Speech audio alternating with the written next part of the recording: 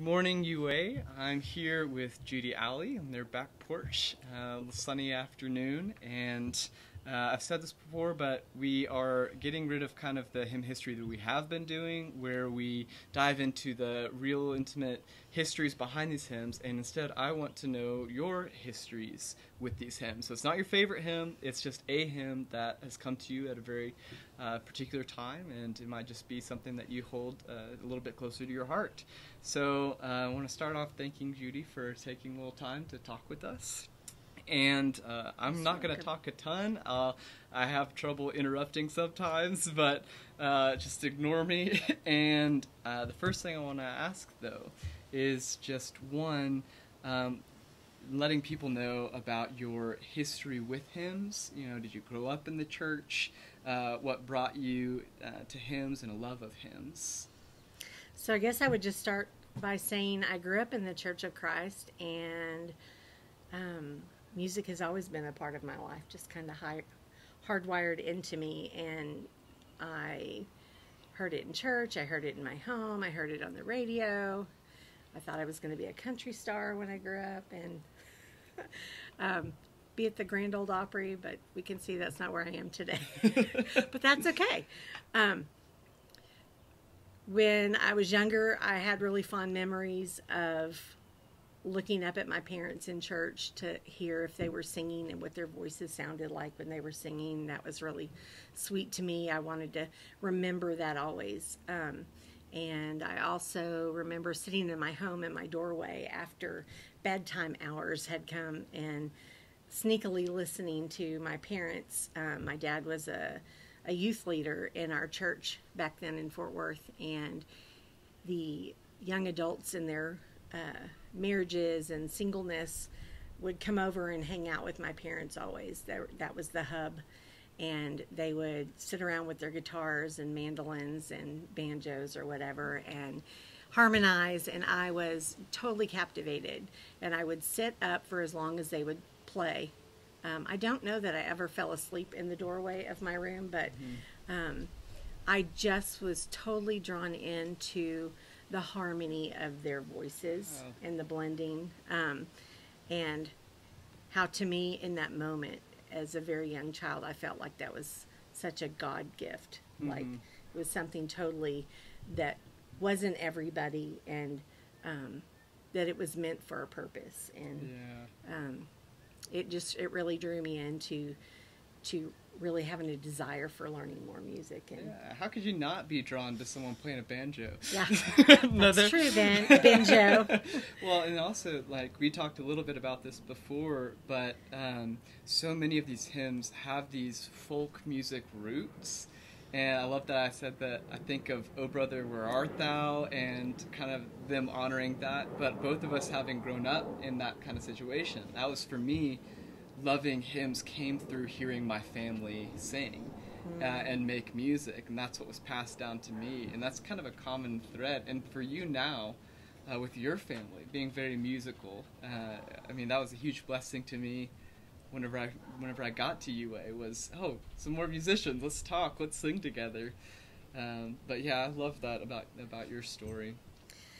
Well, I spent a lot of time on my grandparents' farm in middle school and elementary, even early high school. And the times that I spent out there were only 20 minutes from my home, from Fort Worth to Mansfield. And it was night and day. Like, I left judgment, and I left persecution from siblings, or a lack of friends, or feeling like I'm a disappointment to my parents in certain ways, just normal childhood things, but they weighed heavily on me. And I just remember the complete opposite experience when I would go out to my grandparents and have this quiet nature setting, where I was encouraged to be creative and to think and just to be still. And I found it was a very safe and simple place, and that was very nourishing to me. And so I really cherish those times and those memories, and I feel like in my own mind that it was more time, actual hours and days and weeks than it might have been, because I latched onto it so strongly. But my granny is one of my favorite people. And after Walker was born, she died. It's our middle son. And Darren was asked by my parents to do a funeral for my grandmother. And it was a graveside service under a tent, and it was pouring rain. And so Darren was, really under the gun. I think he felt himself to do justice to my grandmother's memory and honor her in a way that would be pleasing to my mom.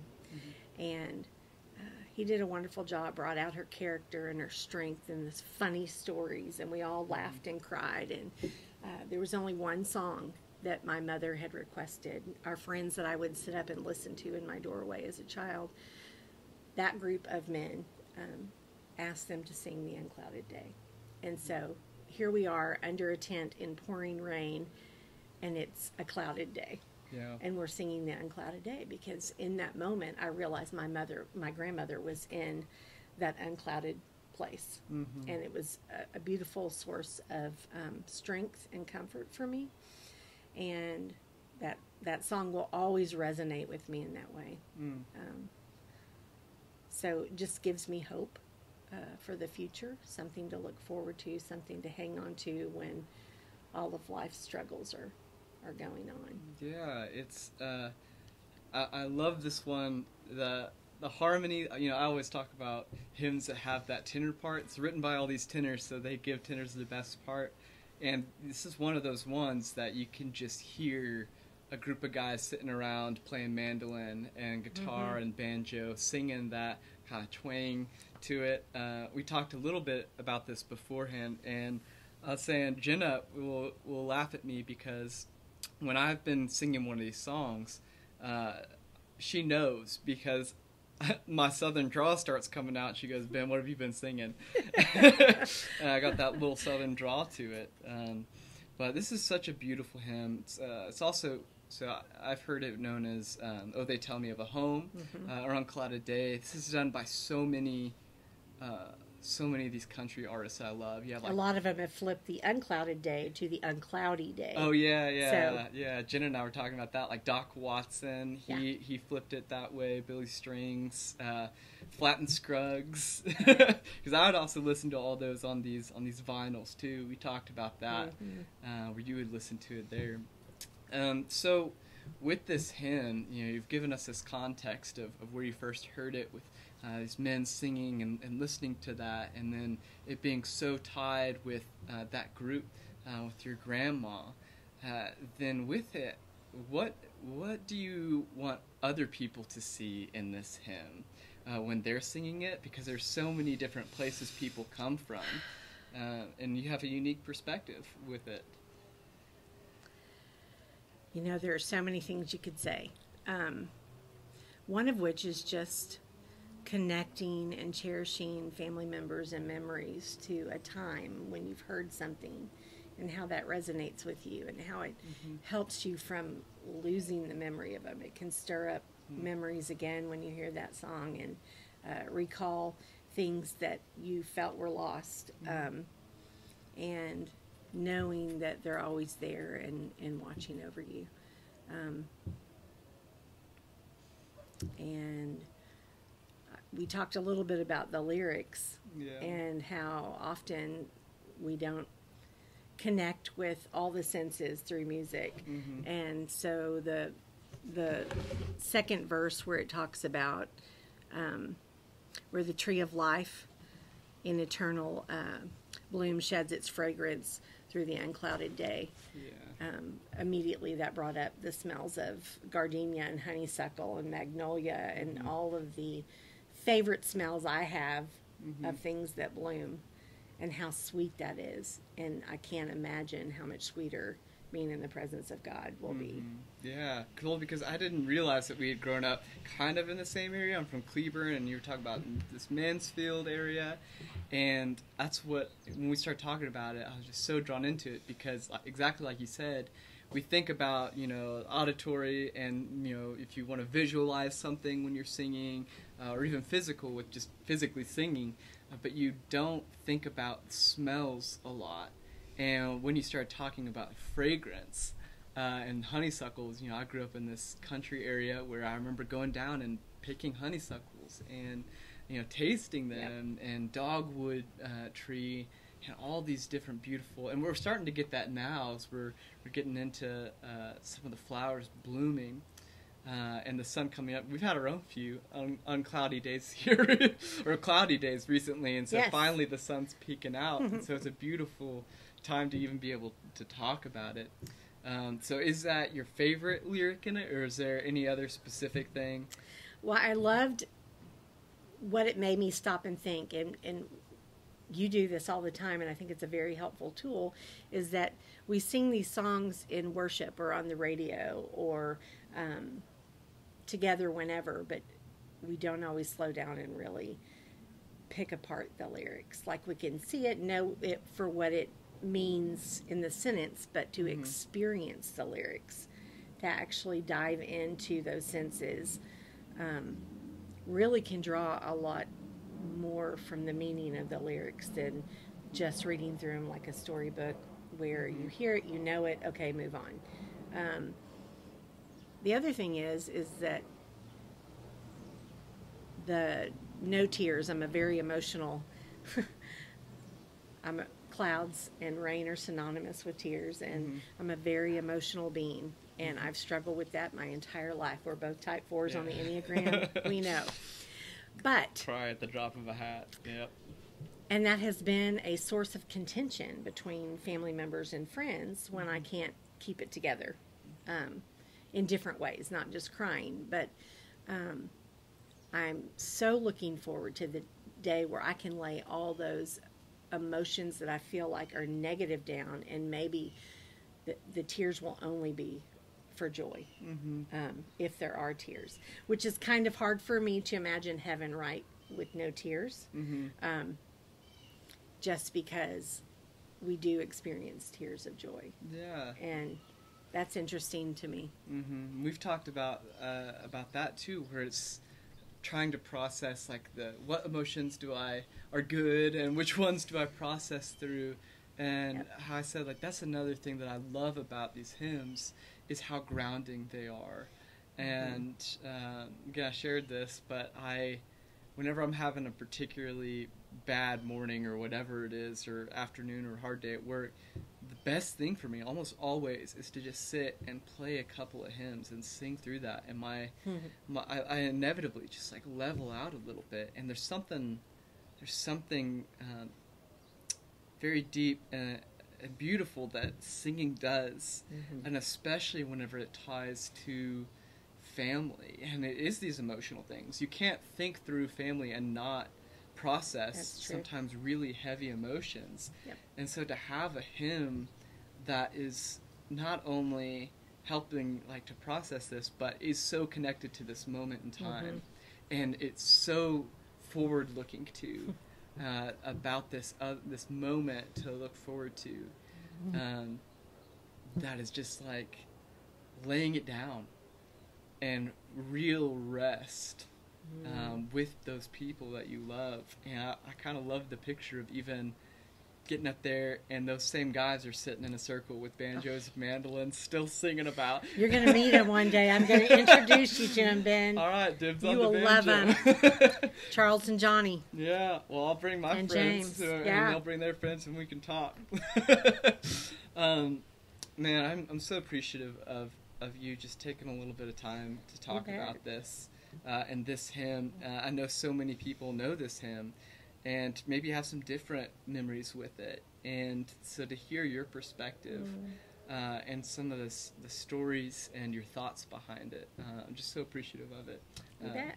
Yeah, I hope it's my pleasure. Blessing to y'all, and I'm going to talk a little bit about it after this and just play it a little bit. I'm going to use a banjo because how can you not? How can you not? But again, thank you, Judy.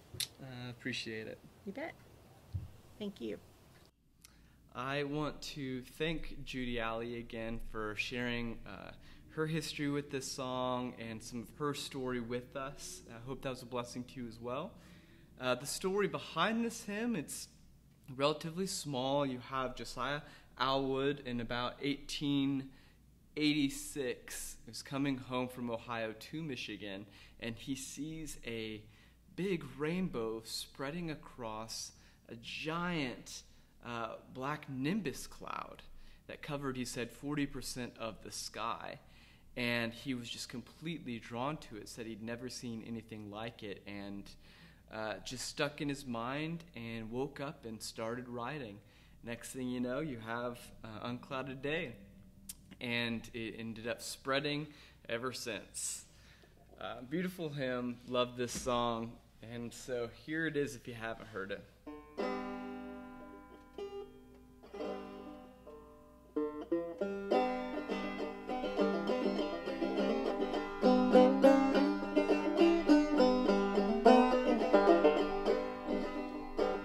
Tell me of a home far beyond the skies. Oh, they tell me of a home far away. Oh, they tell me of a home where no storm clouds rise. Oh, they tell me of an unclouded day. Oh, the land of cloudless day. Oh, the land of an unclouded sky. Oh, they tell me of a home where no storm clouds rise. Oh, they tell me of an unclouded day. Oh, they tell me of a home where my friends have gone. Oh, they tell me of that land far away, where the tree of life in eternal bloom sheds its fragrance through an unclouded day. Oh, the land of cloudless day. Oh, the land of an unclouded sky. Oh, they tell me of a home where no storm clouds rise. Oh, they tell me of an unclouded day. Oh, they tell me that he smiles on his children there, and his smile drives their sorrows away. And they tell me that no tears ever come again in that lovely land of unclouded day. Oh, the land of cloudless day. Oh, the land of an unclouded sky.